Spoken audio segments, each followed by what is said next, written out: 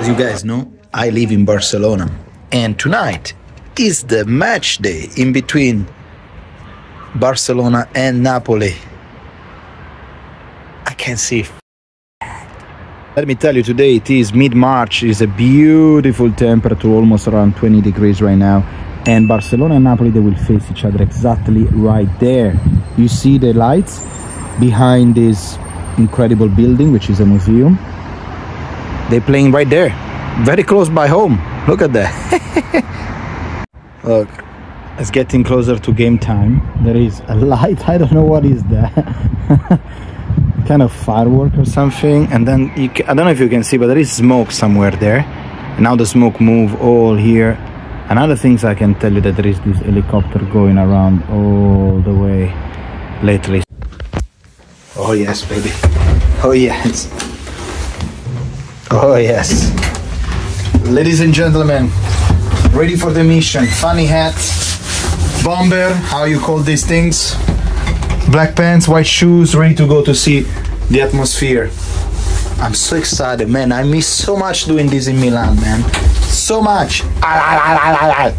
Like literally, even if you don't know where to go, you just need to follow the river of people. You know what I mean? Like, look at that. They are just going all up there. A lot of people. Of course, Barcelona is one of the most touristy cities, not only Europe but the entire world. So I had a feeling while I was walking up that it was a big part of tourists. Of course, you see people from all over. I can hear Americans, I can hear Chinese, I can hear everyone. So, you know, it's very popular to come to see Barcelona. I guess that's the direction also that nowadays the Americans, that they want to take our beloved Milan, you know, they want to take it to become accessible for everyone. Yoo-hoo! Raise the price and not leaving much space for the real fan. That's part of the game, right? So I just arrived on top of the mountain. You can see there is police pretty much everywhere. They blocked also a part here. And look at that. There's a lot of people, bro. That's the stadium, right there. So I'm curious to see what's gonna happen. Let's go. Ora l'ho evitato per un cazzo. There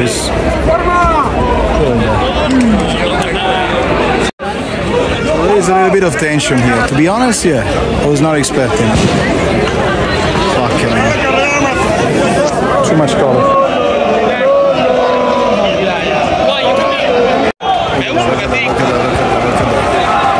Look at that. Everyone is escaping.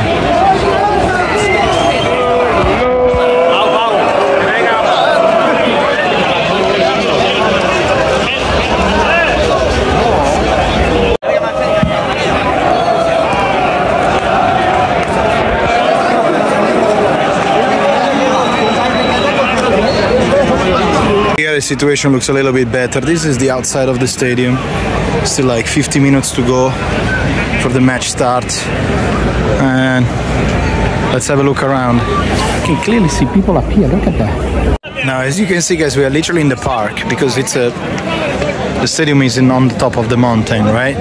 And this is the side. So I guess the reason why there was some fighting in the other side is because there was a curva trying to contrast the other curva of Napoli.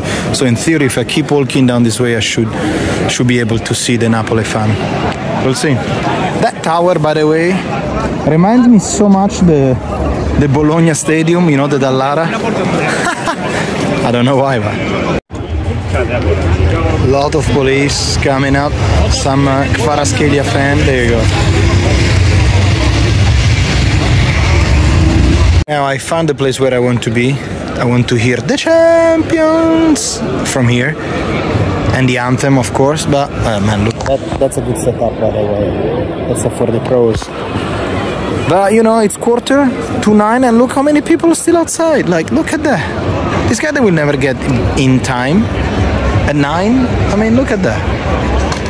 By the way, guys, the stadium is, I mean, from the outside, of course, it was made for the Olympic Games of '92. But look at this place. It's Incredible, bro. Look at that. Unbelievable. But yeah, these people, they will never get in time. Never. I don't believe it. And the other things that I'm seeing is literally no chance. There is no vibes. Like, there is nobody singing, nobody. Yeah, there was a little bit of tension before, kids against police, but other than that, really, it's quiet. Like going to a museum, you know? No, museum maybe no, but so quiet. No chance, no nada. Hopefully we will hear something later. Now the match is about to start. Literally 5 minutes early, there is the anthem of Barça. That's it. And look, there's still people here, man. I guess not everyone wants to be on time. So the anthem is playing, as you can hear.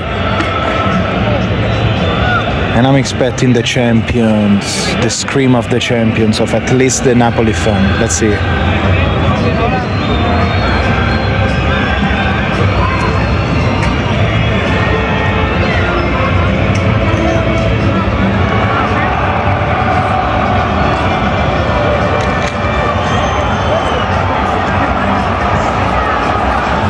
And the acoustic in the stadium is terrible. The acoustic is terrible.